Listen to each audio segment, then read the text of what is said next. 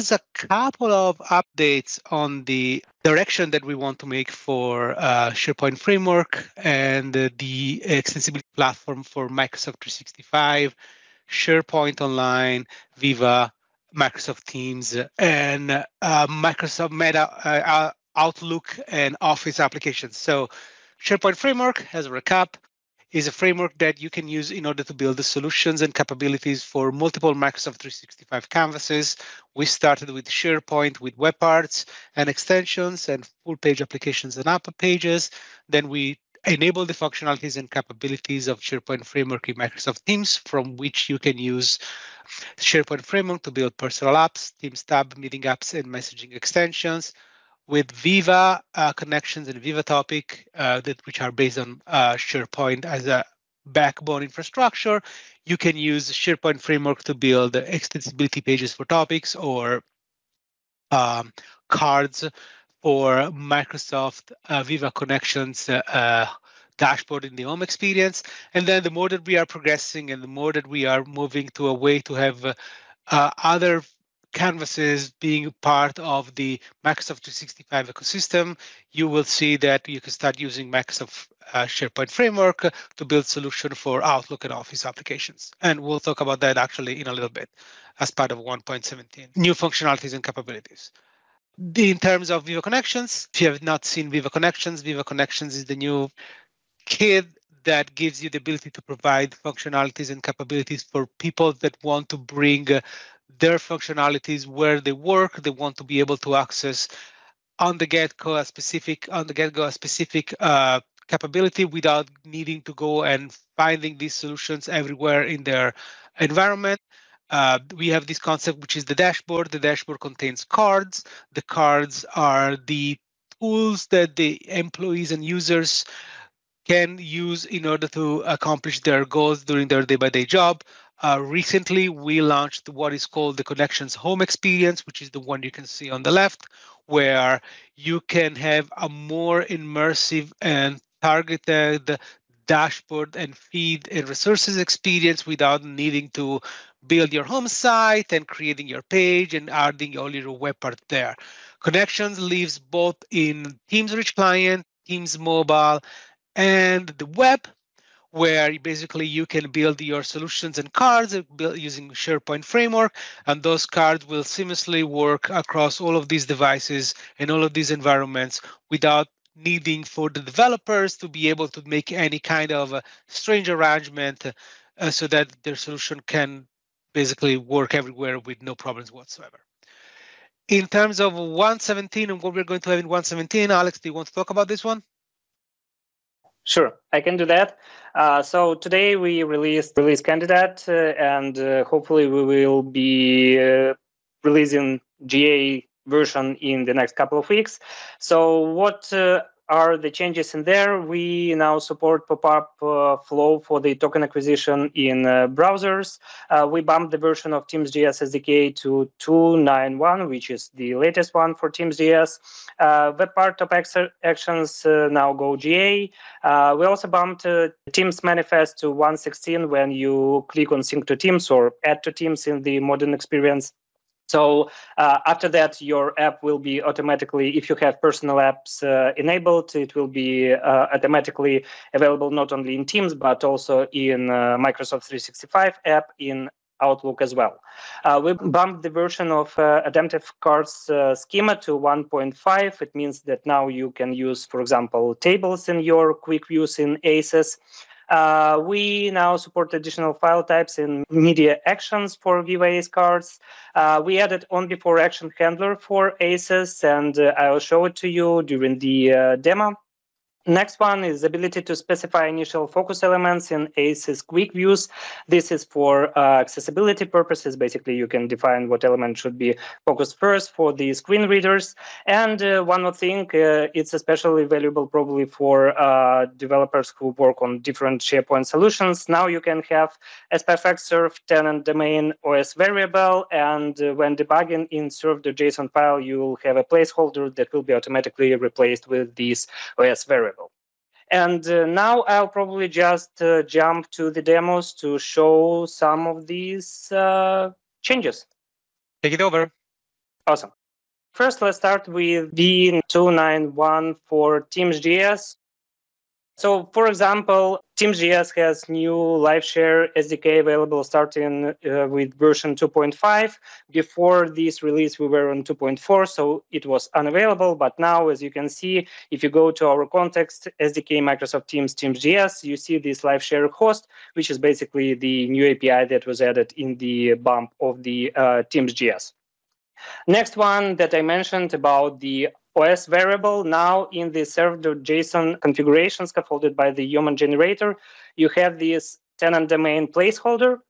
And if you have this SPFx tenant URL serve, sorry, don't remember correctly the name, it is in the documentation, but basically if you have this OS variable, it will be automatically replaced. So if you're working on different solutions, but all of these solutions you're testing on the same tenant and same site URL, basically, you can just put it in OS variable and gulp serve will automatically serve the needed tenant for you. Next one, TopActions, as mentioned, they're going GA, and with that, we also changed a little bit the types for the TopActions. In previous versions, we had TopActions types kind of proxied from property pane, and it was a little bit confusing because some properties were not working, others were working but not like you were expecting them.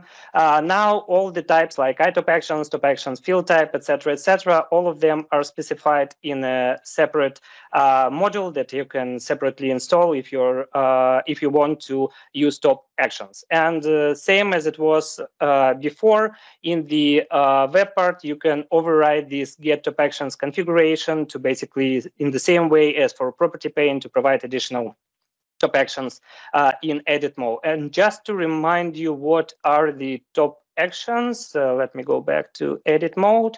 So here is my web part. I'm in edit mode. So this button and this drop down are basically TopActions that you can add to your web part, which is kind of more clean UI for the authors of your page than the property pane.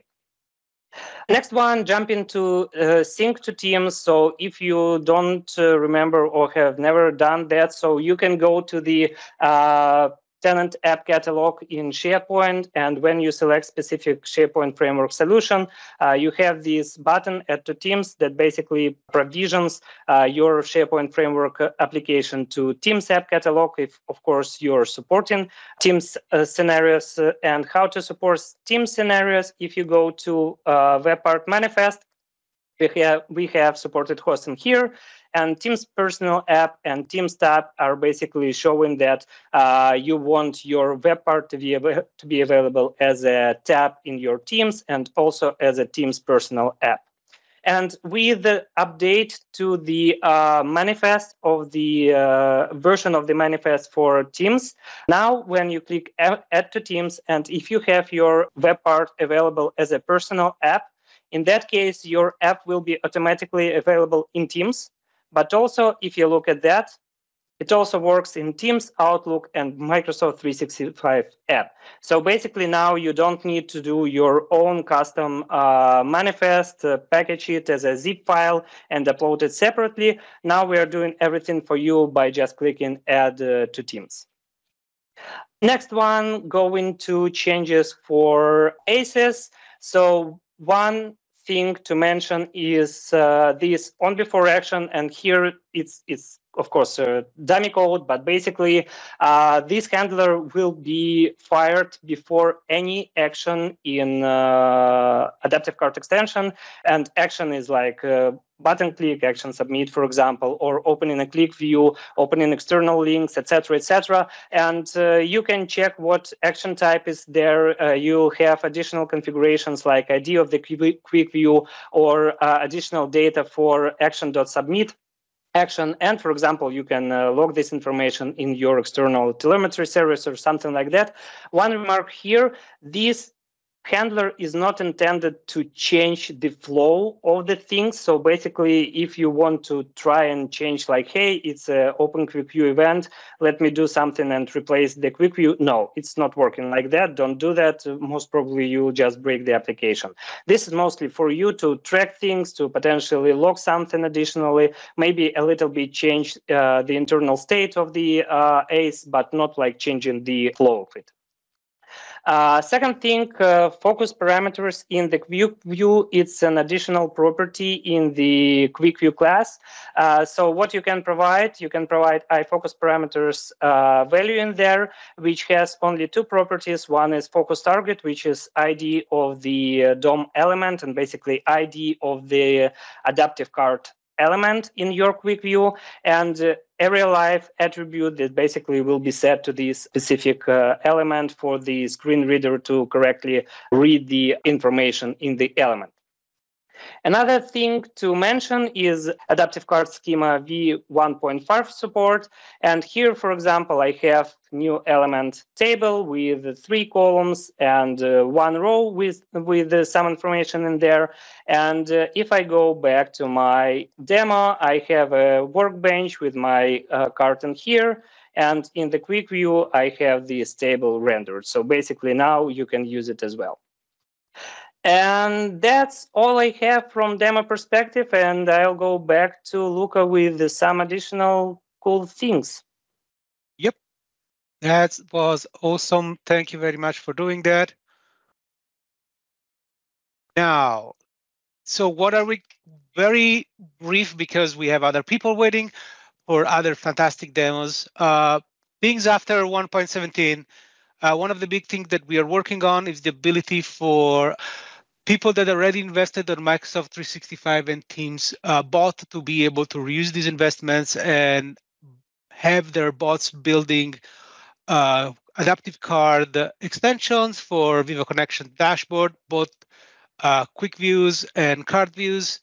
We want to move the cache APIs to general availability. We are working very, very hard to have a great notification service capability in Viva Connections. More of that later during the semester. We want to have the better support for home site in Viva Connections mobile and have the ability to have your home site surfacing in mobile as well.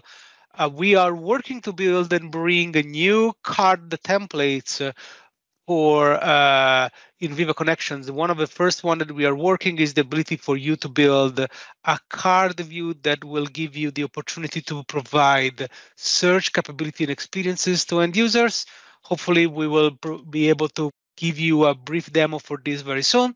And then we also, another thing we want to work on is give the ability for have a card designer also include API calls in a secure fashion.